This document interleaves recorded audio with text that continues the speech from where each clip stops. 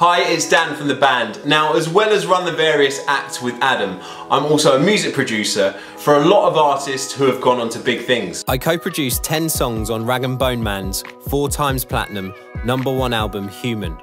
I also co-produced and co-wrote on most of the songs on his Wolves EP previous to that, and with my partners signed him to our own record label. I also helped put some of his live band together due to the pool of musicians I know from doing our gigs.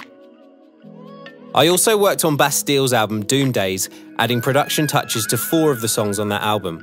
This album went to #4 and I got to produce the stripped version of their global hit song Happier, which they did with Marshmello.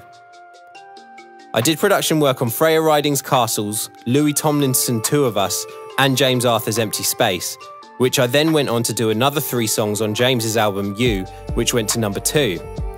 In 2019, I co-produced the 14-track Mika album, My Name is Michael Holbrook, which went to #1 on iTunes in France and Italy, and I co-wrote 2 of the songs on that.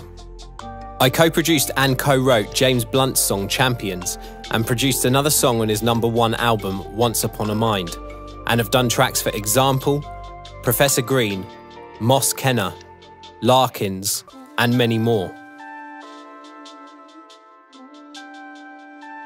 Also with Rag & Bone Man, I got to produce his vocals on the global Calvin Harris hit Giant, and did some writing on the song Broken People, featuring rapper Logic, which was featured on the Will Smith film Bright. I love the fact that I get to play with the band every weekend and then do production in the week, because then I get to sing on stage and play keyboards and drums and get to travel the world and see some incredible places. Now, I've made friends with all of the musicians who are associated with the artists that I've been working with, meaning that when the artists aren't touring, I'm able to pull those musicians into some of our bands, meaning that the standard is always world class of all the musicians there, and we've worked with some of the biggest names in music.